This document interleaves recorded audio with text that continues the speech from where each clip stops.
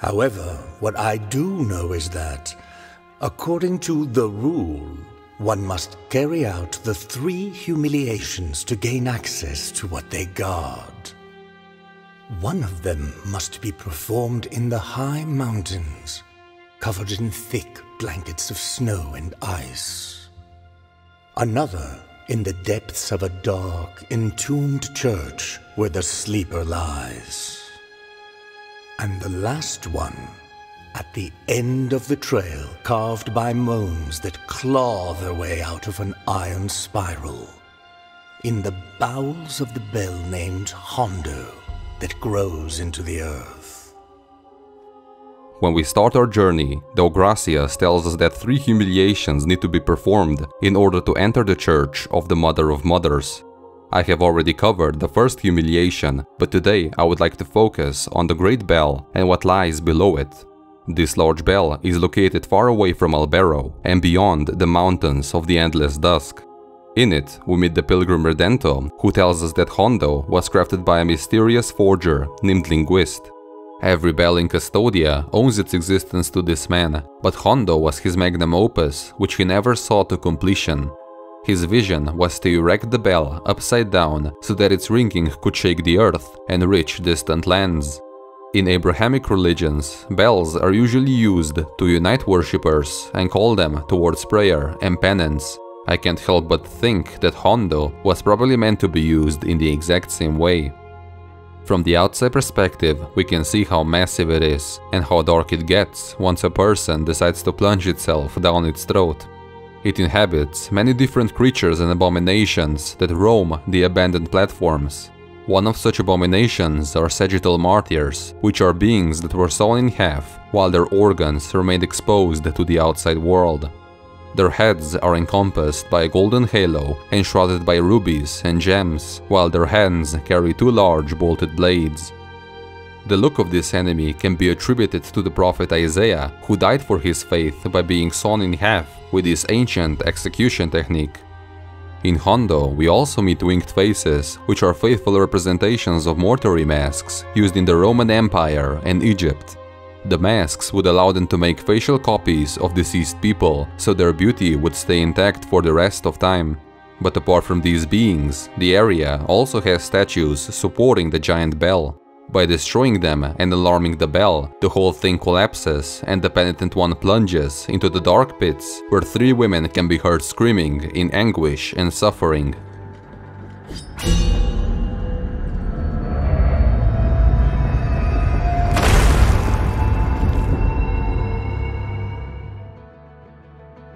To understand the penance of these women, we first need to learn their story. Through description of 3 key items, we can read the priest's horrifying first-hand experience. Yes, brother, it's been a long time since I stopped officiating nuptials. Since the day those 3 sisters embraced each other, praying, since the day they asked the miracle itself to help them to avoid such a holy bond. No one knows what they asked for in that prayer, nor why they didn't want to be wedded. The miracle, with its grievous plans, went to the aid of the sisters, if you can call that aid. I was there, I bore witness to that creation. The hairs of the sisters grew and braided, wrapping around them, making a terrifying crunching noise, until it covered them completely, shaping itself as an egg made out of rough, naughty hair. All those who had come to the sacred link knelt in the presence of that fruit of the miracle, thus making it an object of worship from that moment on. We built an altar worthy of such holiness and placed it there. Shortly afterwards, during one bleak night, the priests who slept inside the church heard a loud groan, a cry made out of 3 voices, yet one voice at the same time. When we got there, the egg was gone. Ever since then, I have been looking for it, visiting all places I could, and talking to every soul I could. This lore segment tells us a story of 3 young women who were to be wed, but instead decided to abandon the mandated holy ritual and pray to the miracle for salvation. Since they broke their bond, the miracle, through its own twisted ways, freed the women from their destiny of marriage, but morphed them into an egg made out of their own hair. After a while, the 3 women merged together into a single being with one united voice called Altasgracias. The miracle also seemed to have transformed the anguish, sorrow, and pain of the three sisters into three spirits that now have to serve and protect the holy wound of contrition. We can pick up more information about this creature in the following item description. The cruelty of a broken promise shaped Altasgracias, and the affliction made her sorrows into flesh. The affliction here is a reference to the cradle of affliction, which is an immaterial object that the penitent one seeks in order to stop the miracle's punishment upon the world. It was created when Escribar turned his throne away from his congregation, which makes it entirely possible that the actual cradle is the throne itself. After turning the throne, Escribar transformed into a giant tree, which burned for 90 days and left behind a mountain of ash that swallowed up all the priests and holy servants, transforming them into beasts of faith and rage. The throne now still stands on the ash mountain, waiting for the true penitent one to take its place, satisfy the miracle with great penance, and temporarily end the age of the turned throne. Until that moment arrives, the miracle will still manifest itself to the people of Custodia like it did to the young sisters. When we fight them, we can even see the signs of the miracle's manifestation through the roots that are growing out of their bodies. These roots tend to appear everywhere where the miracle manifested itself. This includes the knot of the three words, Tempidad, the Holy Line, the Twisted Father, and the protagonist himself. Once defeated, we receive an item called Cante Jondo of the Three Sisters. In Spain, Cante Jondo is a vocal style in flamenco which is classified to be one of the deepest and most serious forms of singing. Knowing that, we can think of this item as some sort of a song or a prayer that the priests used to worship Altasgracias. The chant goes as follows: Liberated you three, prayed as one. Liberated you three, pleaded as one. Liberated you three, were born as one. Free and holy, of grace divine, you're no longer three, you're now one. This hatred towards marriage and their future husband can also be seen from Altasgracias in a ritual where they completely denounce their betrothed. To initiate this, we have to sacrifice three symbolic items, which represent the rejection of money, bondage of marriage, and love for their future husband, thus effectively waking them up from a deep slumber.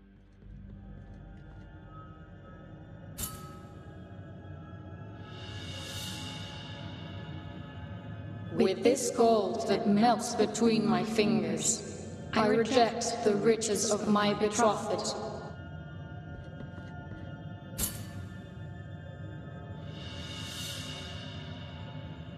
With this torn ribbon, I reject this bond with my betrothed.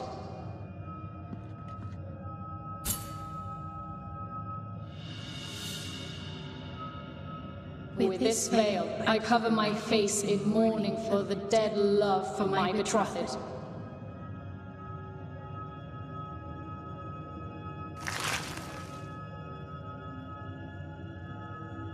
Penitent one in silence, who summons my three voices? Three sisters became as one, thus birthing a grievous miracle called Altasgracias. This egg conceals something of ours that still remains immaculate.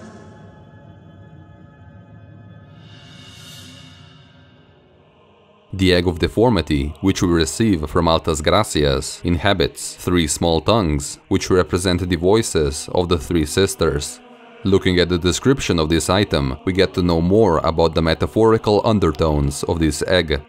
We will enclose our voices inside this egg, our tongues that endlessly twist and grow in order to escape. Knots of freedom we never had. Our hair will cover this ovum with cold until the heat of embers makes it hatch. The penitent one takes this egg of hair and hatches it with the help of the burning embers that are still left on the trunk of the dying tree. The divine blessings of saltpeter transforms the egg into a holy relic, constructed by three tongues that symbolize the sisters' eternal pleas and suffering. The tongues speak words that only the foundations of Custodia can understand, which allows the penitent one to manipulate twisted roots all around the land. Now, if the penitent one returns back to the cave, Altasgracias doesn't seem to be there anymore. Maybe the purification of her relic freed the sisters from the miracle's curse, and they are finally free to peacefully reside together on the other side of the dream. So this was my interpretation of Altasgracias, but I would love to hear what you guys think about it as well. If you enjoyed the video or learned anything new, maybe leave a like or possibly subscribe to the channel. But that's pretty much it for me. I'll see you guys in the next one.